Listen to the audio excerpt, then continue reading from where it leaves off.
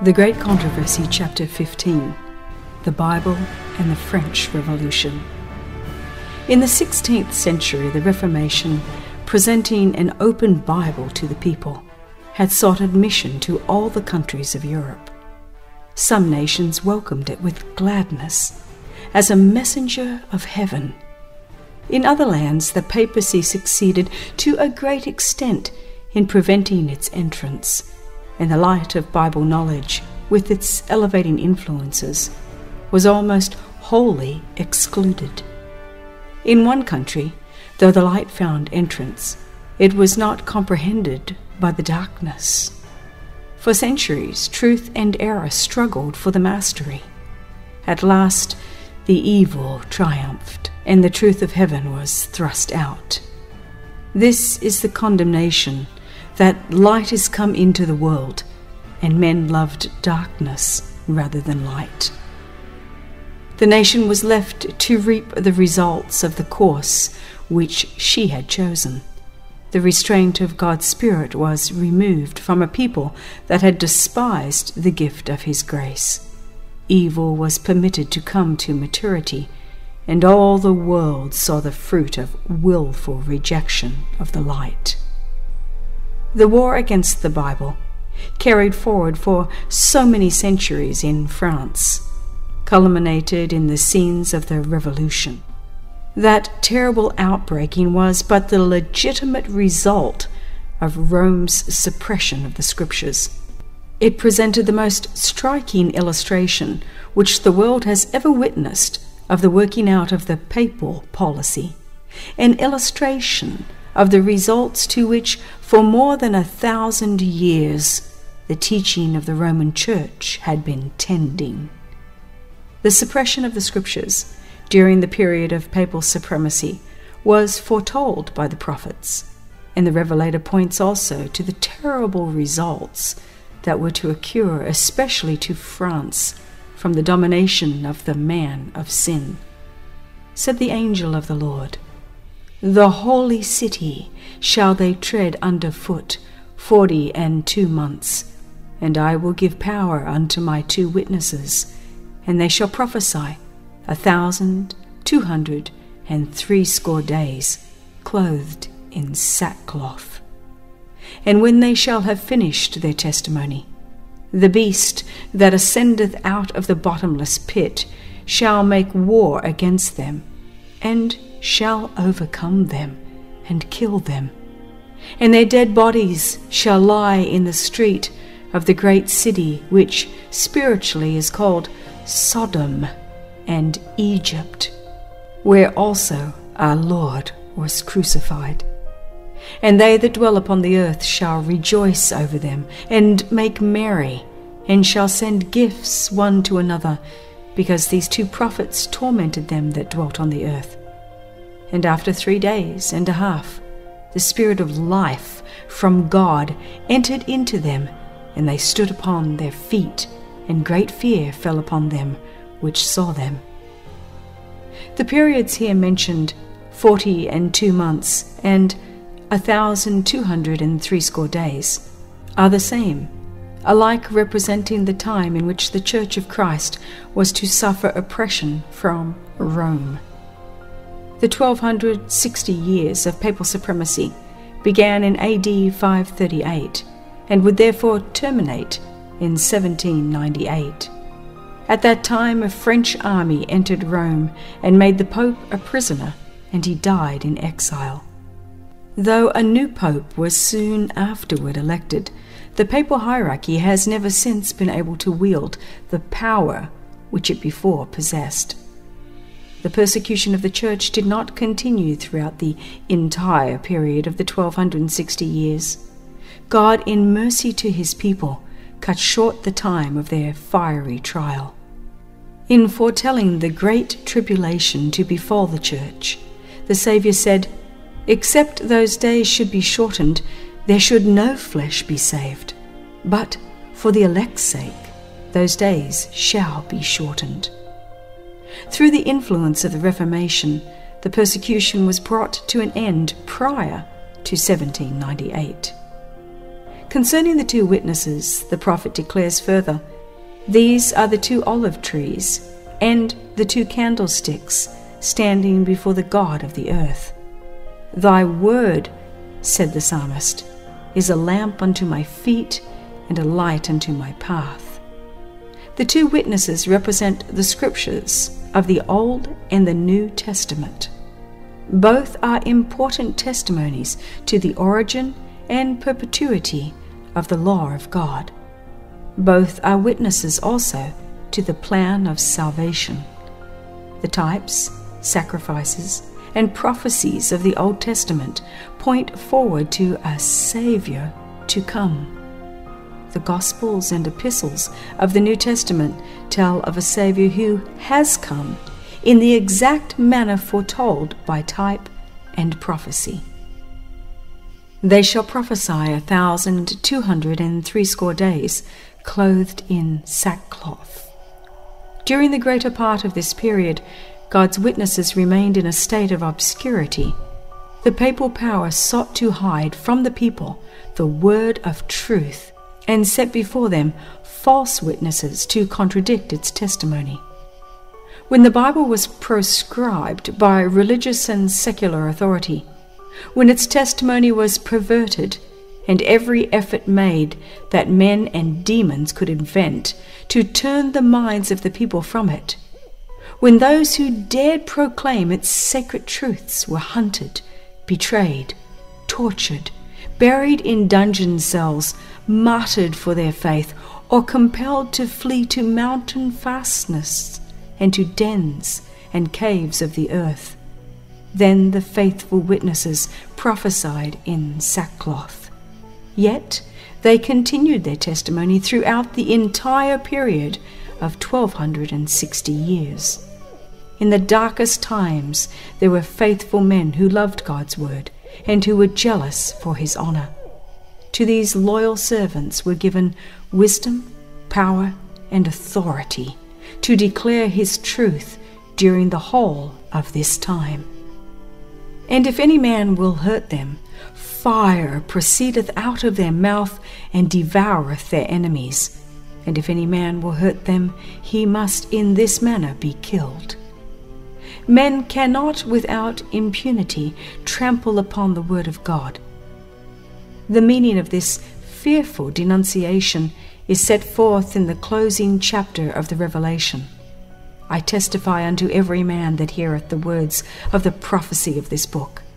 If any man shall add unto these things, God shall add unto him the plagues that are written in this book.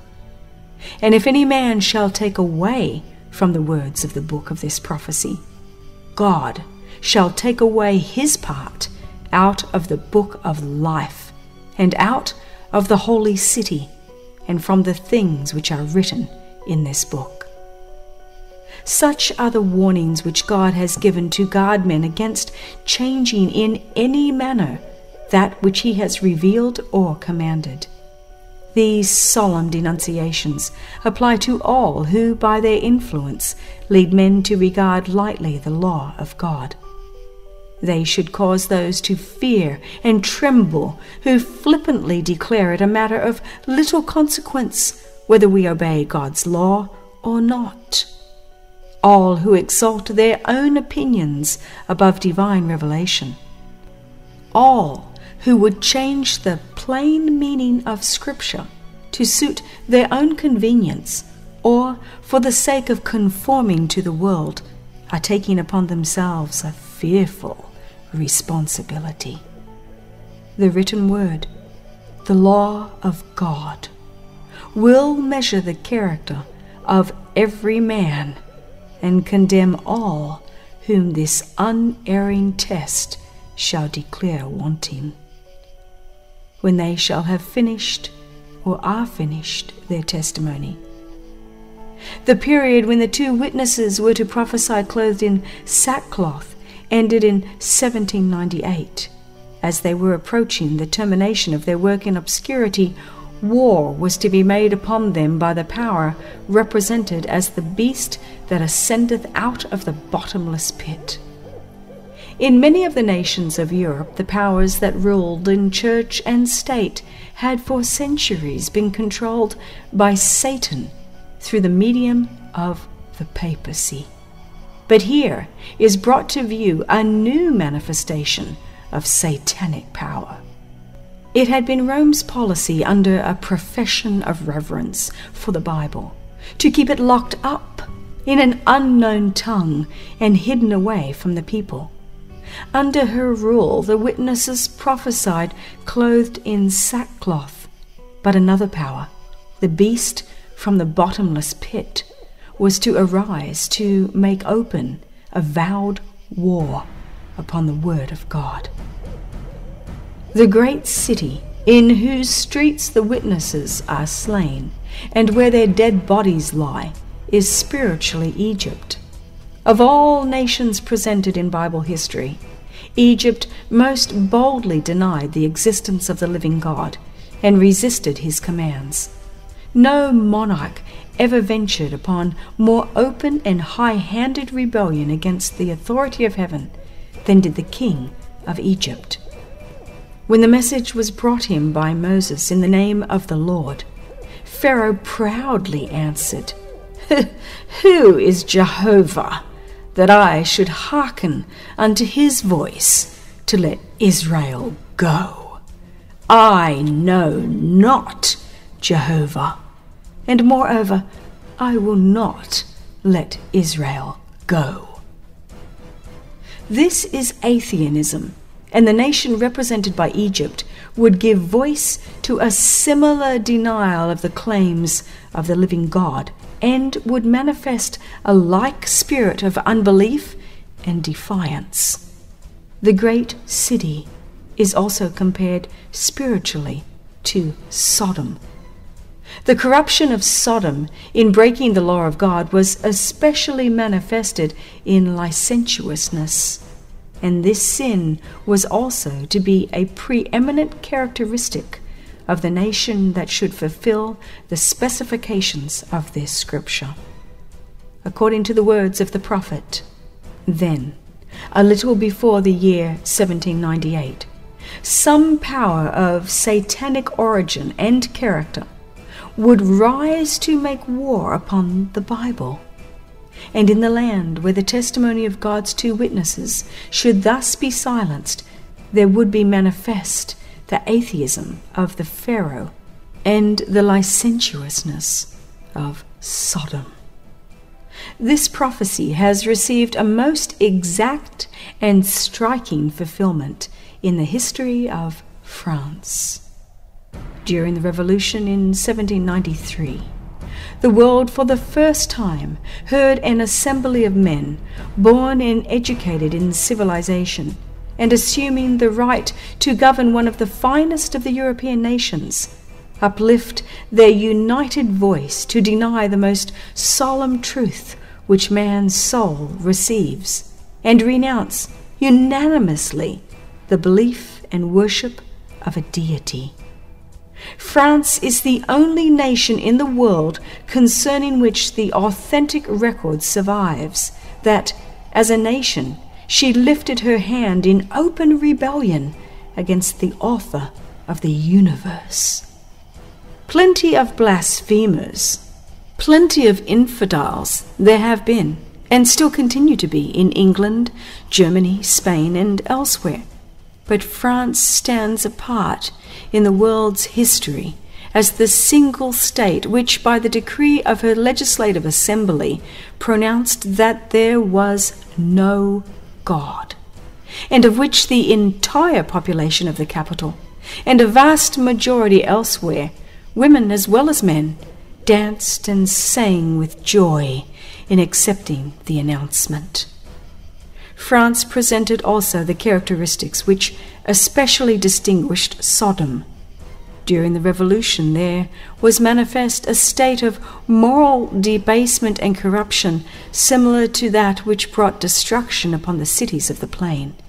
And the historian presents together the atheism and the licentiousness of France as given in the prophecy. Intimately connected with these laws affecting religion was that which reduced the union of marriage, the most sacred engagement which human beings can form, and the permanence of which leads most strongly to the consolidation of society, to the state of a mere civil contract of a transitory character, which any two persons might engage in and cast loose at pleasure. If fiends had set themselves to work to discover a mode of most effectually destroying whatever is vulnerable, graceful, or permanent in domestic life, and of obtaining at the same time an assurance that the mischief which it was their object to create should be perpetuated from one generation to another, they could not have invented a more effectual plan than the degradation of marriage. Sophie Arnault, an actress famous for the witty things she said, described the republican marriage as the sacrament of adultery. Where also our Lord was crucified, this specification of the prophecy was also fulfilled by France. In no land had the spirit of enmity against Christ been more strikingly displayed. In no country had the truth encountered more bitter and cruel opposition. In the persecution which France had visited upon the confessors of the gospel, she had crucified Christ in the person of his disciples. Century after century, the blood of the saints had been shed, while the Waldenses laid down their lives upon the mountains of Piedmont for the word of God and for the testimony of Jesus Christ. Similar witness to the truth had been borne by their brethren, the Albigenses of France. In the days of the Reformation, its disciples had been put to death with horrible tortures. Kings and nobles, high-born women and delicate maidens, the pride and the chivalry of the nation, had feasted their eyes upon the agonies of the martyrs of Jesus. The brave Huguenots, battling for those rights which the human heart holds most sacred, had poured out their blood on many a hard-fought field. The Protestants were counted as outlaws. A price was set upon their heads, and they were hunted down like wild beasts. The church in the desert, the few descendants of the ancient Christians that still lingered in France in the 18th century, hiding away in the mountains of the south, still cherished the faith of their fathers. As they ventured to meet by night on mountainside or lonely moor, they were chased by dragoons and dragged away to lifelong slavery in the galleries. The purest, the most refined, and the most intelligent of the French were chained in horrible torture amidst robbers and assassins. Others, more mercifully dealt with, were shot down in cold blood as, unarmed and helpless, they fell upon their knees in prayer. Hundreds of aged men, defenseless women, and innocent children were left dead upon the earth at their place of meeting. In traversing the mountainside or the forest where they had been accustomed to assemble, it was not unusual to find, at every 4 places, dead bodies dotting the sward and corpses hanging suspended from the trees. Their country laid waste with the sword, the axe, the faggot, was converted into one vast gloomy wilderness. These atrocities were enacted in no dark age, but in the brilliant era of Louis IV. Letters flourished. The divines of the court and of the capital were learned and eloquent men, and greatly affected the graces of meekness and charity. But blackest in the black catalogue of crime, most horrible among the fiendish deeds of all the dreadful centuries, was the St. Bartholomew massacre. The world still recalls with shuddering horror the scenes of that most cowardly and cruel onslaught. The King of France, urged on by Romish priests and prelates, lent his sanction to the dreadful work.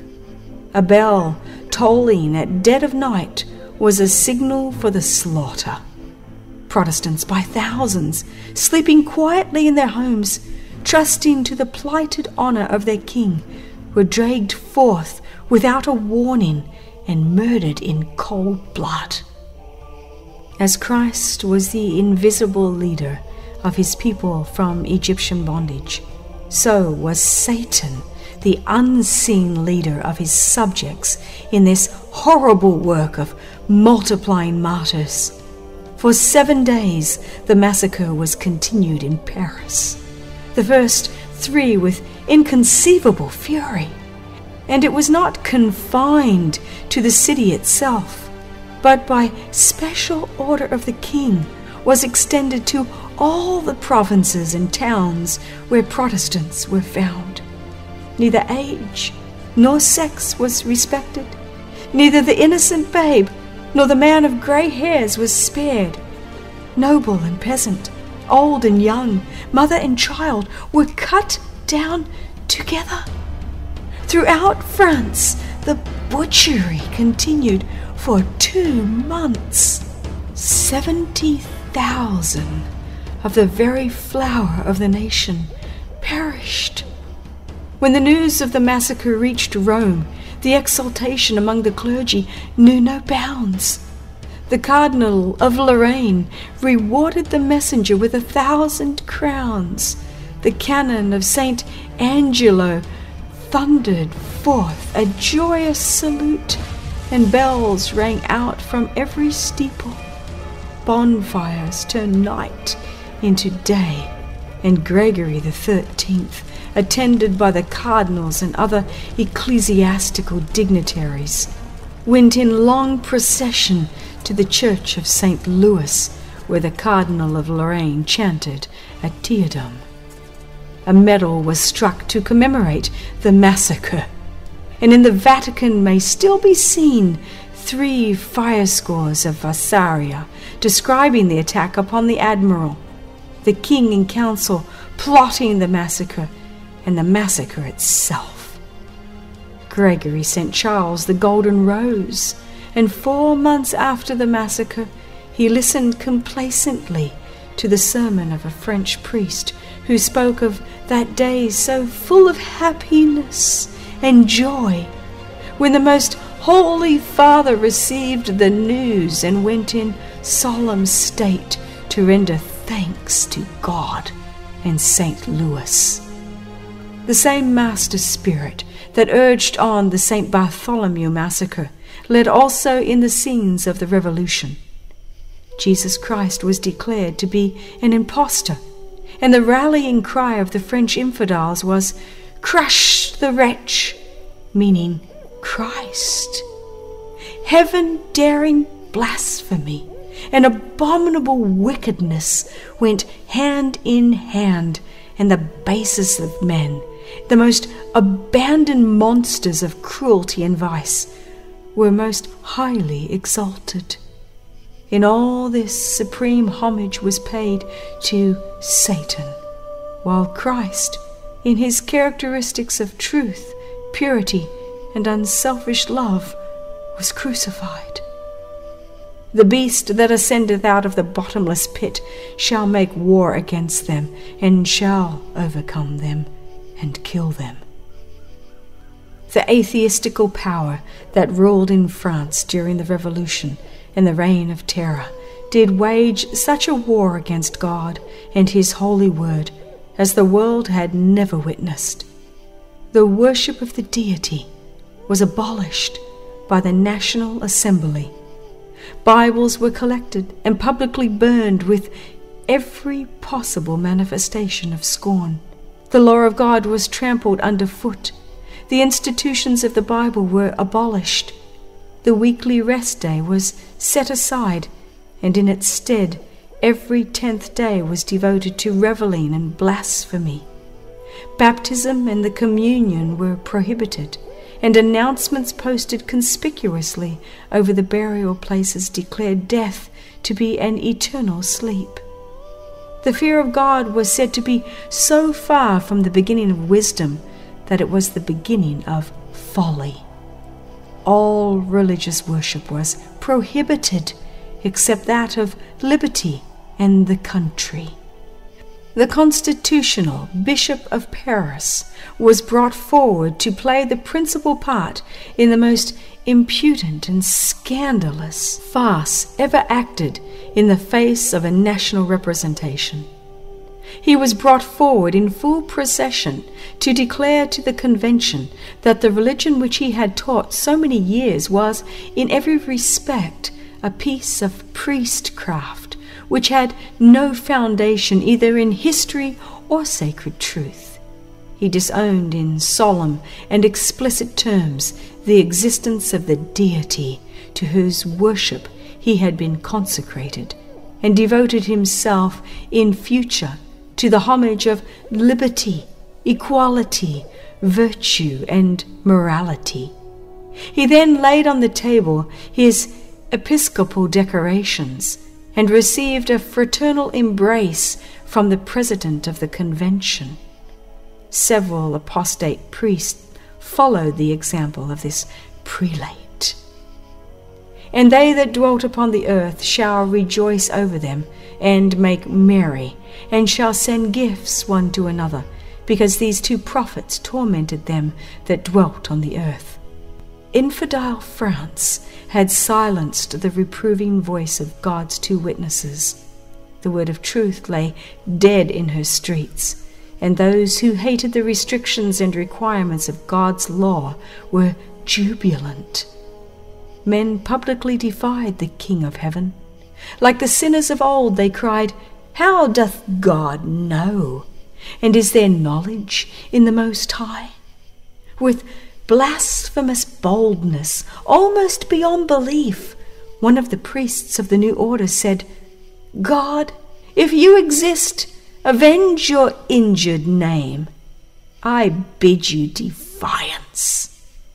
You remain silent. You dare not launch your thunders. Who after this will believe in your existence?" What an echo is this of the Pharaoh's demand. "Who is Jehovah, that I should obey his voice? I know not Jehovah." The fool hath said in his heart, "There is no God." And the Lord declares concerning the perverters of the truth, "Their folly shall be manifest unto all." After France had renounced the worship of the living God, the high and lofty one that inhabiteth eternity, it was only a little time till she descended to degrading idolatry by the worship of the goddess of reason, in the person of a profligate woman. And this in the representative assemblies of the nation, and by its highest civil and legislative authorities. Says the historian, one of the ceremonies of this insane time stands unrivaled for absurdity, combined with impiety. The doors of the convention were thrown open to a band of musicians, preceded by whom the members of the municipal body entered in solemn procession, singing a hymn in praise of liberty, and escorting as the object of their future worship a veiled female, whom they termed the goddess of reason.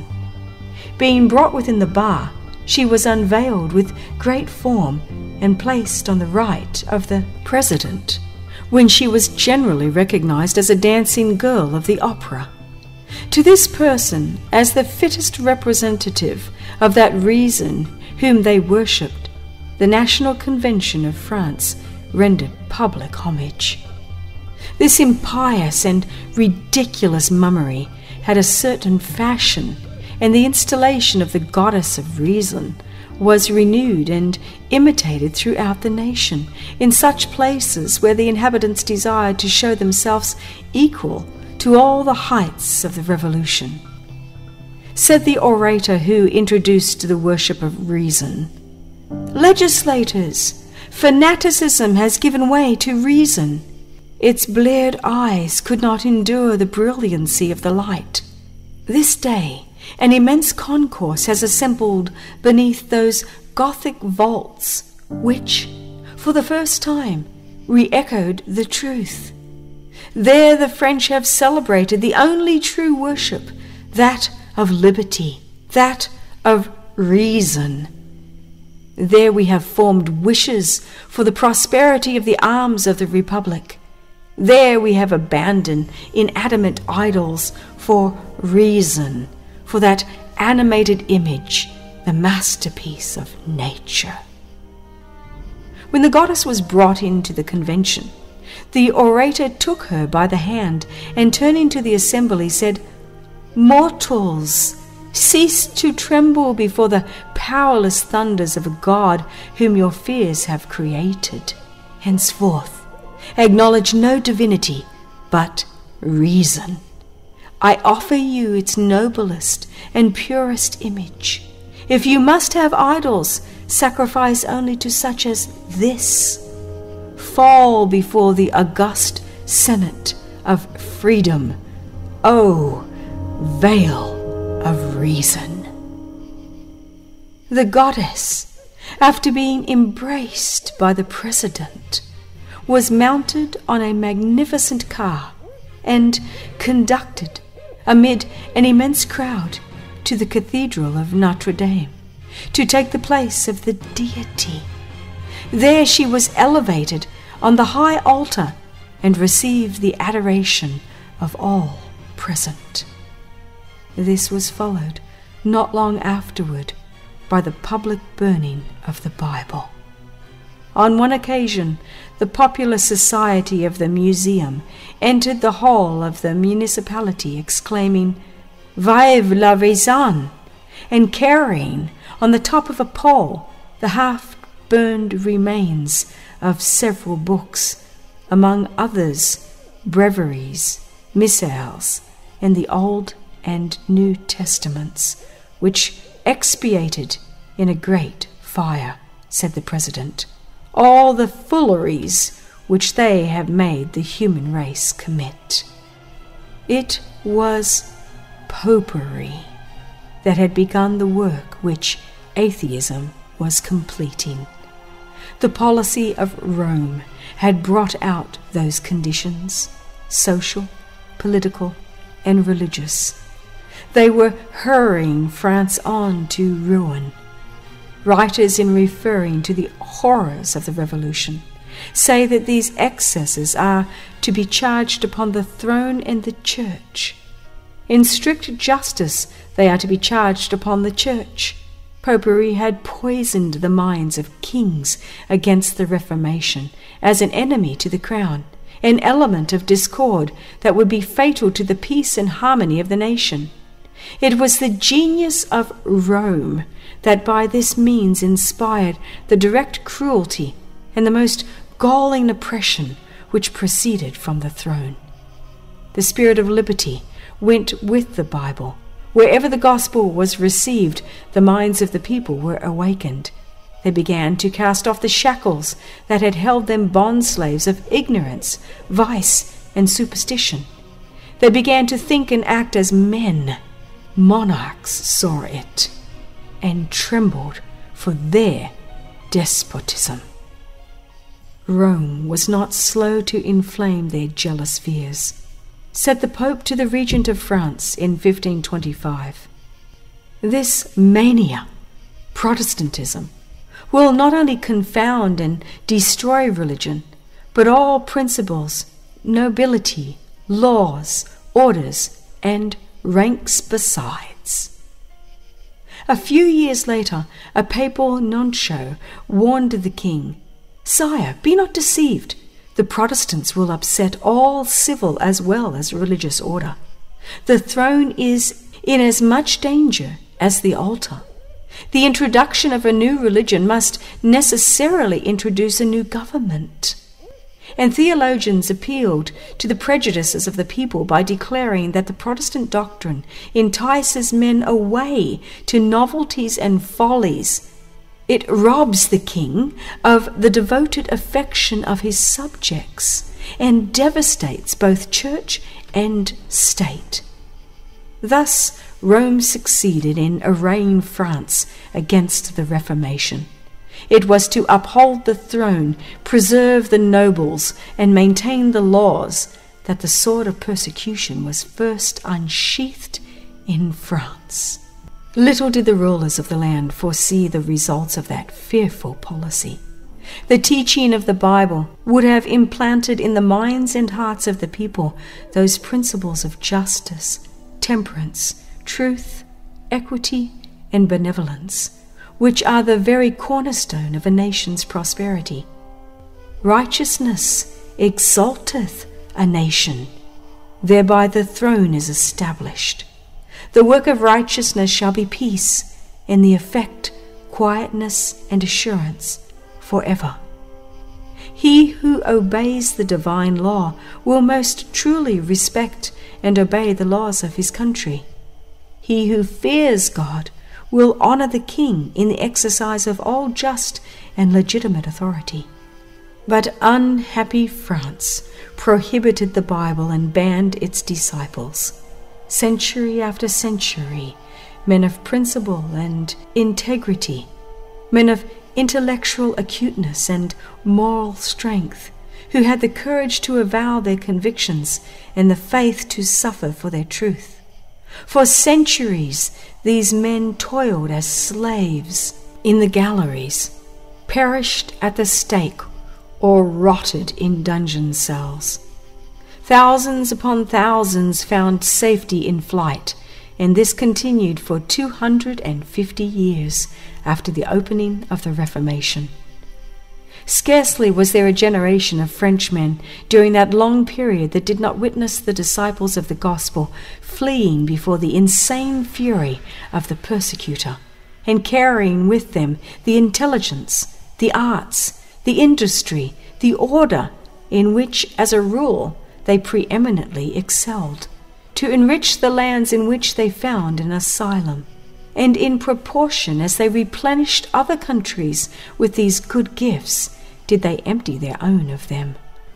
If all that was now driven away had been retained in France, if during these 300 years the industrial skill of the exiles had been cultivating her soil, if during these 300 years their artistic bent had been improving her manufactures, if during these 300 years their creative genius and analytic power had been enriching her literature and cultivating her science, if their wisdom had been guiding her counsels, their bravery fighting her battles, their equity framing her laws, and the religion of the Bible strengthening the intellect and governing the conscience of her people, what a glory would at this day have encompassed France!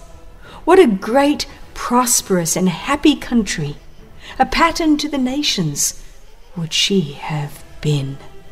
But a blind and inexorable bigotry chased from her soil every teacher of virtue, every champion of order, every honest defender of the throne. It said to the men who would have made their country a renown and glory in the earth, "Choose which you will have, a stake or exile." At last the ruin of the state was complete. There remained no more conscience to be prescribed, no more religion to be dragged to the stake, no more patriotism to be chased into banishment. And the revolution, with all its horrors, was the dire result. With the flight of the Huguenots, a general decline settled upon France. Flourishing manufacturing cities fell into decay. Fertile districts returned to their native wilderness. Intellectual dullness and moral declension succeeded a period of unwonted progress. Paris became one vast almshouse, and it is estimated that at the breaking out of the Revolution, 200,000 paupers claimed charity from the hands of the king. The Jesuits alone flourished in the decaying nation and ruled with dreadful tyranny over churches and schools, the prisons and the galleys. The gospel would have brought to France the solution of those political and social problems that baffled the skill of her clergy, her king, and her legislators, and finally plunged the nation into anarchy and ruin. But under the domination of Rome, the people had lost the Saviour's blessed lessons of self-sacrifice and unselfish love. They had been led away from the practice of self-denial for the good of others. The rich had found no rebuke for their oppression of the poor no help for their servitude and degradation. The selfishness of the wealthy and powerful grew more and more apparent and oppressive. For centuries, the greed and profligation of the noble resulted in grinding extortion toward the peasant. The rich wronged the poor, and the poor hated the rich. In many provinces, the estates were held by the nobles, and the laboring classes were only tenants. They were at the mercy of their landlords, and were forced to submit to their exorbitant demands. The burden of supporting both the church and the state fell upon the middle and lower classes, who were heavily taxed by the civil authorities and by the clergy. The pleasure of the nobles was considered the supreme law. The farmers and the peasants might starve for aught their oppressors cared. The people were compelled at every turn to consult the exclusive interests of the landlord. The lives of the agricultural laborers were lives of incessant work and unrivaled misery. Their complaints, if they ever dared to complain, were treated with insolent contempt.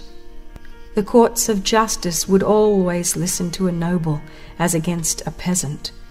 Bribes were notoriously accepted by the judge, and the merest caprice of the aristocracy had the force of law by virtue of this system of universal corruption.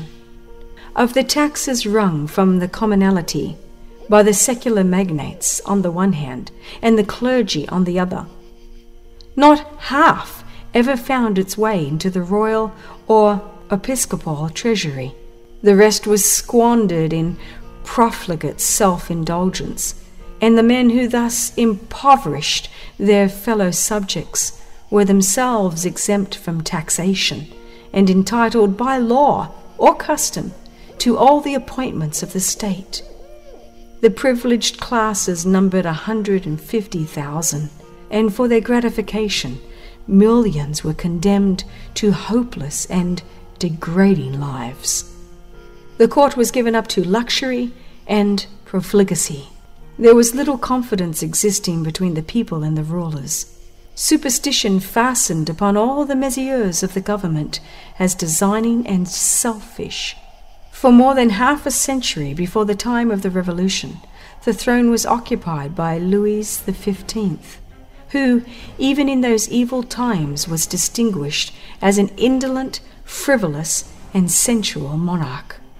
With a depraved and cruel aristocracy and an improvised and ignorant lower class, the state financially embarrassed and the people exasperated, it needed no prophet's eye to foresee a terrible impending outbreak. To the warnings of his counselors, the king was accustomed to reply, "Try to make things go on as long as I am likely to live. After my death, it may be as it will." It was in vain that the necessity of reform was urged. He saw the evils, but had neither the courage nor the power to meet them. The doom awaiting France was but too truly pictured in his indolent and selfish answer, "After me, the deluge." By working upon the jealousy of the kings and the ruling classes, Rome had influenced them to keep the people in bondage, well knowing that the state would thus be weakened, and proposing by this means to fasten both rulers and people in her thrall. With far-sighted policy, she perceived that in order to enslave men effectually, the shackles must be bound upon their souls, that the surest way to prevent them from escaping their bondage was to render them incapable of freedom. 1,000-fold more terrible than the physical suffering which resulted from her policy was the moral degradation. Deprived of the Bible and abandoned to the teachings of bigotry and selfishness, the people were shrouded in ignorance and superstition and sunken in vice, so that they were wholly unfitted for self-government. But the outworking of all this was widely different from what Rome had purposed. Instead of holding the masses in a blind submission to her dogmas, her work resulted in making them infidels and revolutionists. Romanism they despised as priestcraft. They beheld the clergy as a party to their oppression. The only God they knew was the God of Rome. Her teaching was their only religion. They regarded her greed and cruelty as the legitimate fruit of the Bible, and they would have none of it. Rome had misrepresented the character of God and perverted his requirements, and now men rejected both the Bible and its author. She had required a blind faith in her dogmas under the pretended sanction of the Scriptures. In the reaction, Voltaire and his associates cast aside God's word altogether and spread everywhere the poison of infidelity. Rome had ground down the people under her iron heel, and now the masses, degraded and brutalized in their recoil from her tyranny, cast off all restraint. Enraged at the glittering cheat to which they had so long paid homage, they rejected truth and falsehood together, and mistaking license for liberty, the slaves of vice exulted in their imagined freedom. At the opening of the revolution, by a concession of the king, the people were granted a representation exceeding that of the nobles and the clergy combined. Thus the balance of power was in their hands, but they were not prepared to use it with wisdom and moderation. Eager to redress the wrongs they had suffered, they determined to undertake the reconstruction of society. An outraged populace, whose minds were filled with bitter and long-treasured memories of wrong, resolved to revolutionize the state of misery that had grown unbearable and to avenge themselves upon those whom they regarded as the authors of their sufferings. The oppressed wrought out the lesson they had learned under tyranny and became the oppressors of those who had oppressed them. Unhappy France reaped in blood the harvest she had sown. Terrible were the results of her submission to the controlling power of Rome. Where France, under the influence of Romanism, had set up the first stake at the opening of the Reformation, there the Revolution set up its first guillotine. On the very spot where the first martyrs to the Protestant faith were burned in the 16th century, the first victims were guillotined in the 18th. In repelling the gospel, which would have brought her healing, France had opened the door to infidelity and ruin. When the restraints of God's law were cast aside, it was found that the laws of man were inadequate to hold in check the powerful tides of human passion, and the nation swept on to revolt and anarchy. The war against the Bible inaugurated an era which stands in the world's history as the Reign of Terror. Peace and happiness were banished from the homes and hearts of men. No one was secure. He who triumphed today was suspected, condemned tomorrow. Violence and lust held undisputed sway. King, clergy, and nobles were compelled to submit to the atrocities of an excited and maddened people. Their thirst for revenge was only stimulated by the execution of the king, and those who had decreed his death soon followed him to the scaffold. A general slaughter of all suspected of hostility to the revolution was determined. The prisons were crowded, at one time containing more than 200,000 captives. The cities of the kingdom were filled with scenes of horror. One party of revolutionists was against another party, and France became a vast field of contending masses, swayed by the fury of their passions.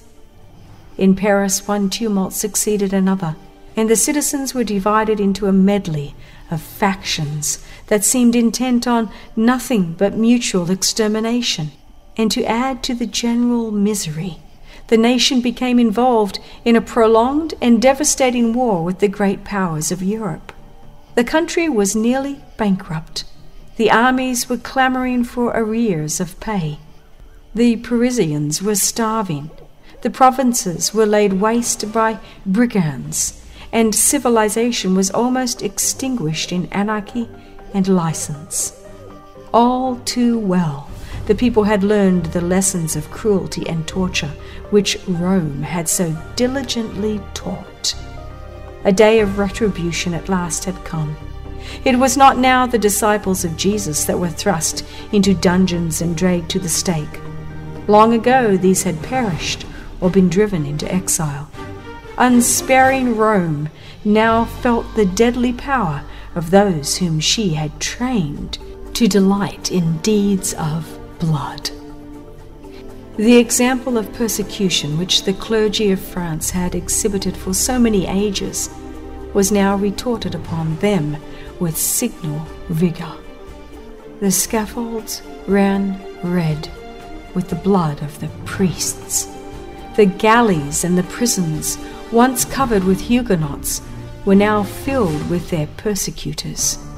Chained to the bench and toiling at the oar, the Roman Catholic clergy experienced all those woes which their church had so freely inflicted on the gentle heretics. Then came those days when the most barbarous of all codes was administered by the most barbarous of all tribunals. When no man could greet his neighbor or say his prayers without danger of committing a capital crime. When spies lurked in every corner. When the guillotine was long and hard at work every morning. When the jails were filled as close as the holds of a slave ship. When the gutters ran foaming with blood into the Seine, while the daily wagon loads of victims were carried to their doom through the streets of Paris. The proconsuls, whom the sovereigns committed, had sent forth to the departments, revelled in an extravagance of cruelty unknown even to the capital. The knife of the deadly machine rose and fell, too slow for their work of slaughter. Long rows of captives were mowed down with grape shot. Holes were made in the bottom of crowded barges. Lyons were turned into a desert. At Arras, even the cruel mercy of a speedy death was denied to the prisoners. All down the Loire, from Saumur to the sea, great flocks of crows and kites feasted on naked corpses, twined together in hideous embraces. No mercy was shown to sex or age. The number of young lads and of girls of 17 who were murdered by the execrable government is to be reckoned by hundreds. Babies torn from the breast were tossed from pike to pike along the Jacobin ranks. In the short space of 10 years, multitudes of human beings perished. All this was as Satan would have it. This was what for ages he had been working to secure. His policy is deception from first to last, and his steadfast purpose is to bring woe and wretchedness upon men, to deface and defile the workmanship of God, to mar the divine purposes of benevolence and love, and thus cause grief in heaven. Then, by his deceptive arts, he blinds the minds of men and leads them to throw back the blame of his work upon God, as if all this misery were the result of the Creator's plan. In like manner, when those who have been degraded and brutalized through his cruel power achieve their freedom, he urges them on to excesses and atrocities. Then this picture of unbridled license is pointed out by tyrants and oppressors as an illustration of the results of liberty. When error in one garb has been detected, Satan only masks it in a different disguise, and multitudes receive it as eagerly as at the first. When the people found Romanism to be a deception, and he could not through this agency lead them to transgression of God's law, he urged them to regard all religion as a cheat, and the Bible as a fable, and, casting aside the divine statutes, they gave themselves up to unbridled iniquity.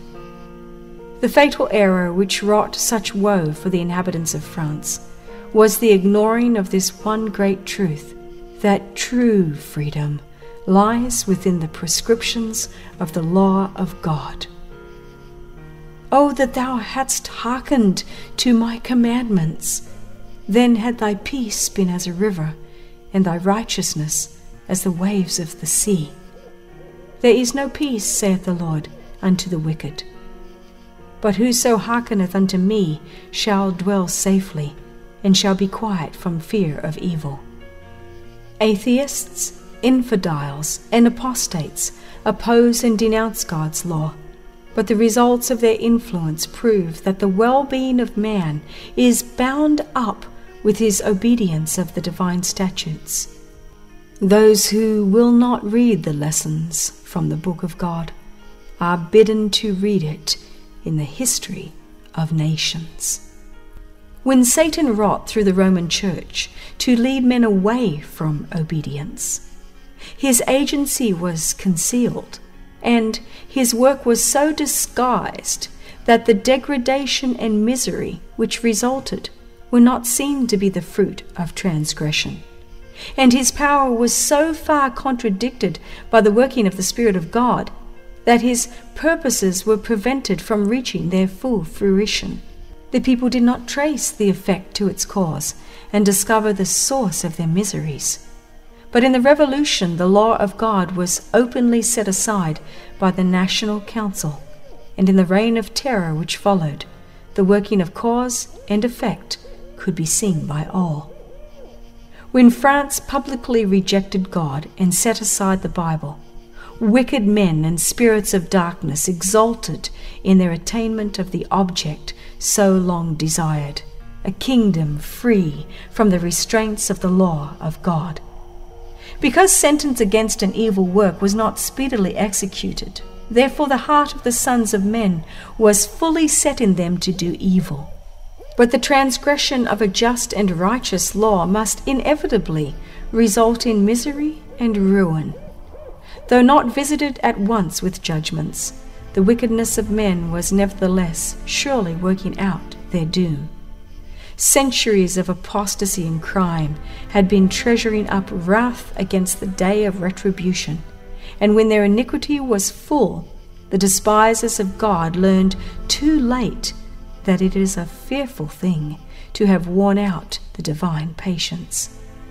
The restraining Spirit of God, which imposes a check upon the cruel power of Satan, was in great measure removed, and he whose only delight is in the wretchedness of men was permitted to work his will. Those who had chosen the service of rebellion were left to reap its fruits until the land was filled with crimes too horrible for pen to trace. From devastated provinces and ruined cities, a terrible cry was heard, a cry of bitterest anguish. France was shaken as if by an earthquake. Religion, law, social order, the family, the state, and the church, all were smitten down by the impious hand that had been lifted against the law of God. Truly spoke the wise man, the wicked shall fall by his own wickedness. Though a sinner do evil 100 times and his days be prolonged, yet surely I know that it shall be well with them that fear God, which fear before him, but it shall not be well with the wicked. They hated knowledge, and did not choose the fear of the Lord. Therefore shall they eat of the fruit of their own way, and be filled with their own devices. God's faithful witnesses, slain by the blasphemous power that ascendeth out of the bottomless pit, were not long to remain silent. After 3 days and a half, the Spirit of life from God entered into them, and they stood upon their feet, and great fear fell upon them which saw them. It was in 1793 that the decrees which abolished the Christian religion and set aside the Bible passed the French Assembly. 3 years and a half later, a resolution reciting these decrees, thus granting toleration to the Scriptures, was adopted by the same body. The world stood aghast at the enormity of guilt which had resulted from a rejection of the sacred oracles, and men recognized the necessity of faith in God and his word as the foundation of virtue and morality. Saith the Lord, whom hast thou reproached and blasphemed? And against whom hast thou exalted thy voice and lifted up thine eyes on high? Even against the Holy One of Israel. Therefore, behold, I will cause them to know. This once will I cause them to know my hand and my might, and they shall know that my name is Jehovah. Concerning the 2 witnesses, the prophet declares further, and they heard a great voice from heaven, saying unto them, Come up hither. And they ascended up to heaven in a cloud, and their enemies beheld them. Since France made war upon God's 2 witnesses, they have been honored as never before. In 1804, the British and Foreign Bible Society was organized. This was followed by similar organization with numerous branches upon the continent of Europe. In 1816, the American Bible Society was founded. When the British Society was formed, the Bible had been printed and circulated in 50 tongues. It has since been translated into many hundreds of languages and dialects. For the 50 years preceding 1792, little attention was given to the work of foreign missions. No new societies were formed, and there were but few churches that made any effort for the spread of Christianity in heathen lands. But toward the close of the 18th century, a great change took place. Men became dissatisfied with the results of rationalism and realized the necessity of divine revelation and experimental religion. From this time, the work of foreign missions attained an unprecedented growth. The improvements in printing have given an impetus to the work of circulating the Bible. The increased faculties for communication between different countries, the breaking down of ancient barriers and prejudice and national exclusiveness, and the loss of secular power by the Pontiff of Rome have opened the way for the entrance of the Word of God. For some years, the Bible has been sold without restraint in the streets of Rome, and it has now been carried to every part of the habitable globe. The infidel Voltaire once boastingly said, "I am weary of hearing people repeat that 12 men established the Christian religion. I will prove that one man may suffice to overthrow it." Generations have passed since his death. Millions have joined in the war upon the Bible. But it is so far from being destroyed that where there were 100 in Voltaire's time, there are now 10,000, yes, 100,000 copies of the Book of God. In the words of an early reformer concerning the Christian church, the Bible is an anvil that has worn out so many hammers. Saith the Lord, "No weapon that is formed against thee shall prosper, and every tongue that shall rise against thee in judgment thou shalt condemn." The word of our God shall stand forever. All his commandments are sure. They stand fast forever and ever, and are done in truth and uprightness. Whatever is built upon the authority of man will be overthrown, but that which is founded upon the rock of God's immutable word shall stand forever.